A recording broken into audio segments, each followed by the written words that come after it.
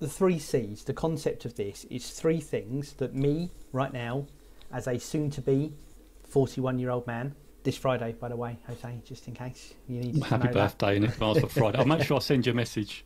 In fact, that'll be the day this goes out on the audio feed for everybody. So today is my birthday, we can say. I like that. But as a soon-to-be 40-year-old man, these are three things that I wish I could take and give to my younger self when I was, say, 20. Let's say 21 to make it kind of round of what we're doing. Three C's. Number one, confidence.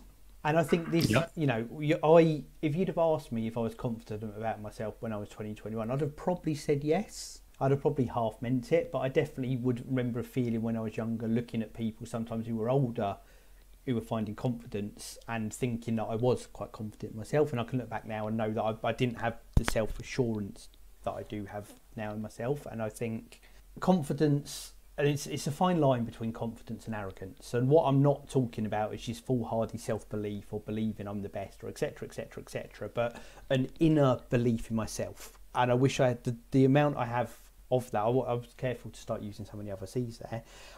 How I feel about that in myself and my willingness to put myself out there or try things or believe in my ability to deliver.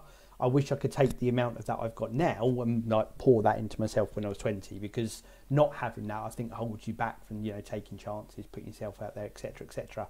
I dare say in another 20 years time, I'll probably be saying, God, the amount I've got now, I wish I could have given them to myself when I was 40.